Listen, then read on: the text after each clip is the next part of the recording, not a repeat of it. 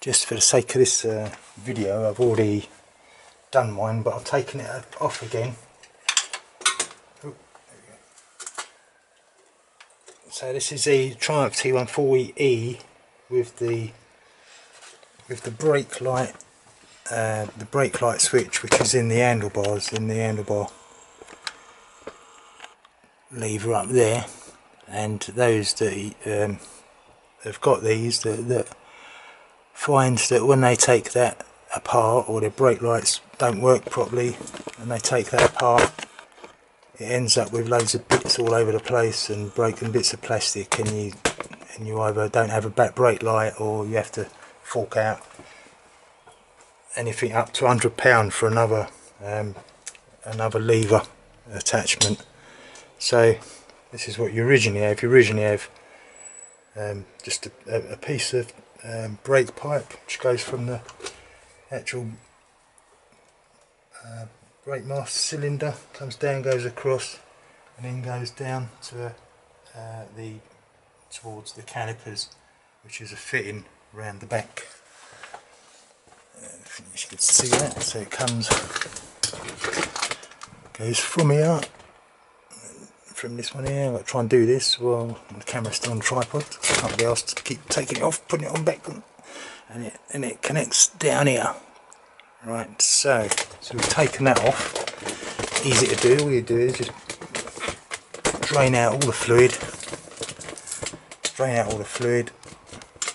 Take the two bolts out your headlights.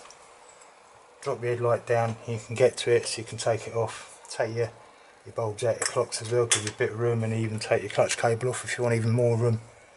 So what I've done, I'm knocking these up. I'm making up these tubes with this T-piece, and I'm going to be selling them to start with £20 each. And all you need to do is buy the switch itself, and this switch is a 3/8 UNF thread on this switch, so you might be able to find a cheaper one than the Lucas one. You probably could. I think I've seen them down to about £7.20, but for 20 quid I will ship this part in together like that, so you can't go wrong. The S-bend goes at the top, and this double angle bit at the bottom. So it all comes loose, so it's easy to fit. Put the top one in, screw the top one in, and then come round and screw the bottom one in. It's as easy fitting as that, because they're all made up on a jig. They're all made up on a jig, so they're gonna all fit, unless these are at a different place. If this is sticking through more, you've got a longer thread on that. That's why I put the big bend there, so you can move it up and down. And that's how, as easy as that goes on. Right, and all you've got to do then, if I twist that around, is stick a screwdriver through that hole to hold that steady while you tighten these two nuts up there, which are 9/16, I believe, 7/16, ½ inch. Can't remember now which way it is. 7/16. Yeah, 7/16. So I use coming from the back. Hold that steady, and then I can do these up.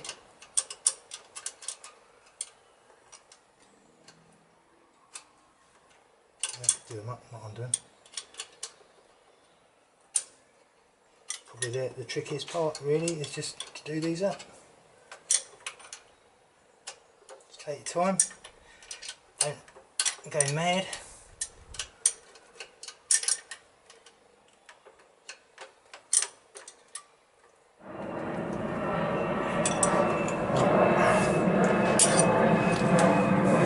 Plane going overhead. It's always a good move to put that that switch on before you put all this in place, because you can be easier. I mean, if you need to put a bit of pressure on that, and you don't want to twist all the pipes around to and stick this in the vise or something, and then do that up with a big spanner before you put all that in there. So the next job, do these ones up at the top, nip these up.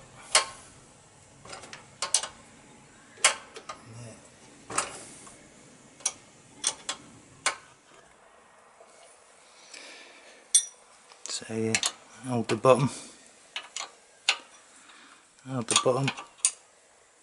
nip that one up.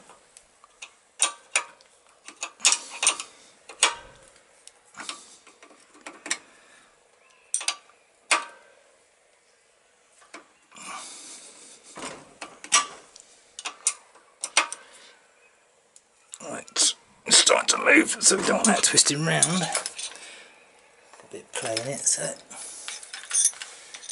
right, there you have it. So you've got your pipes connected up. What you need to do is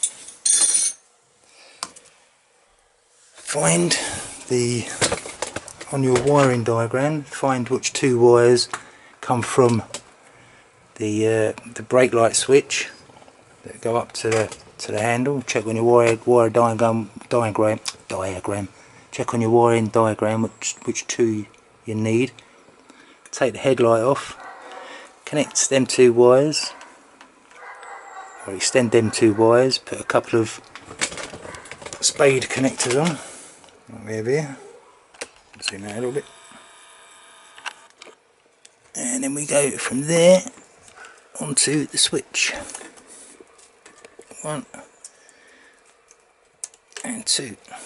Right, so that's done.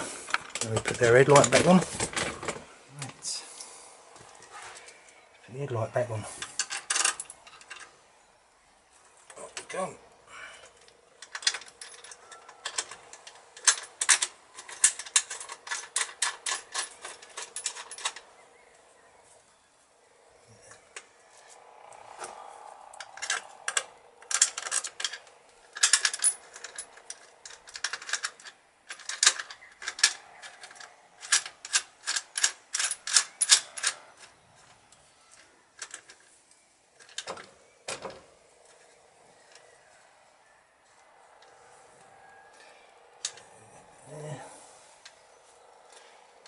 Where they come from.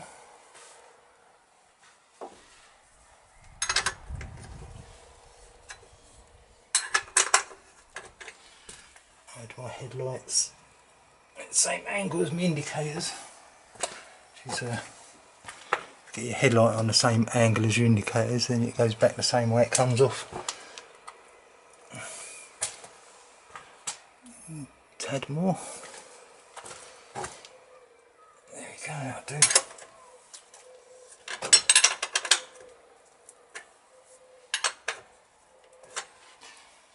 Right. There you go, I think it's actually a better.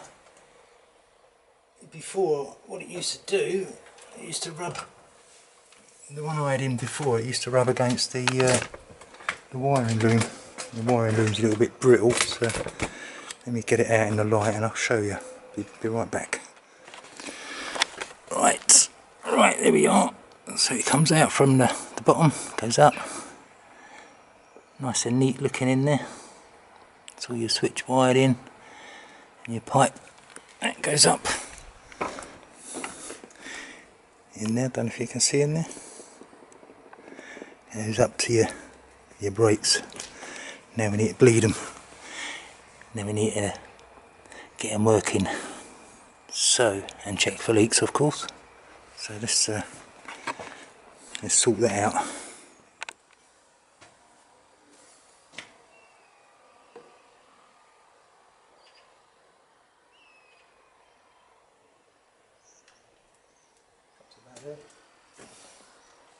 Yeah, well, I've got a vacuum brake bleeding tool.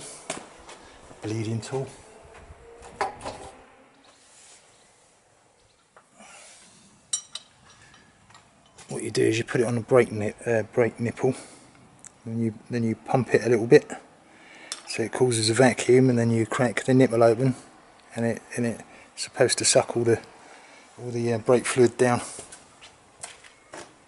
Save you having to sod about all the time. So, plonk him on. Plonk it up.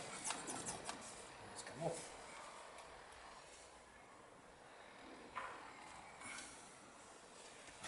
I hope you can see this.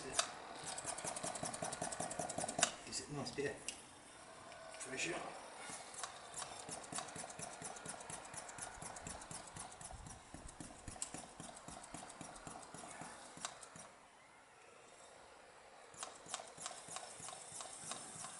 Pulling it through, and go up the top. Just check that it's half full now, so pulling it down.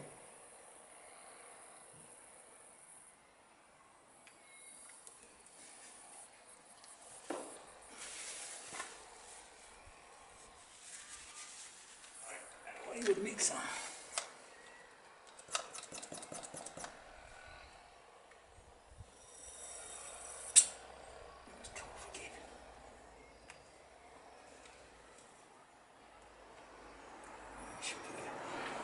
Really clip on that or something.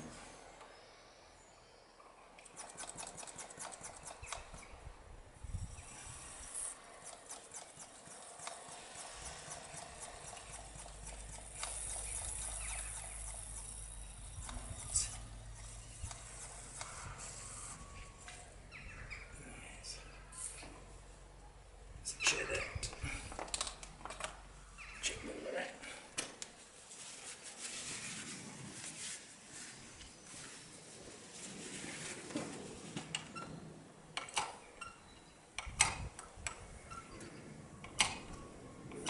That's it, lift. Nip him up. That's it. It's as easy as that, bleeding the brakes with one of these things.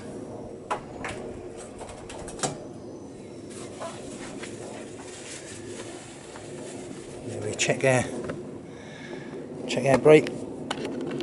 brake switch is working. Oh, you know.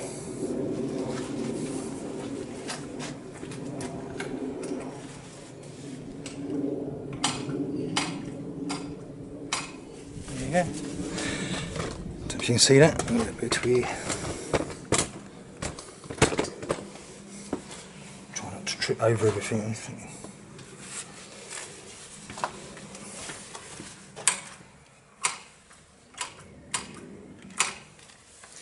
So yeah, we've got our brake light working.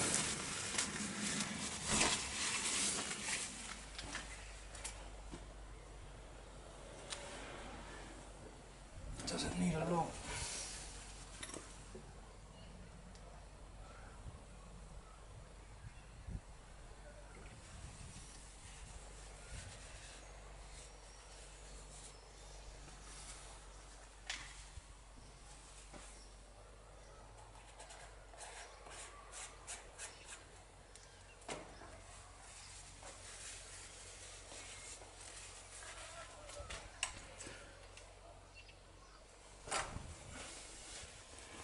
So that's all done now. Nice. Brakes work lovely. Go down in there, squeeze as hard as you can, see if there's any leaks. Make sure there's no leaks. Squeezing it as hard as you can. Have a look everywhere. Right, that's good. So that's it. It's all done. So it's as easy as that, really.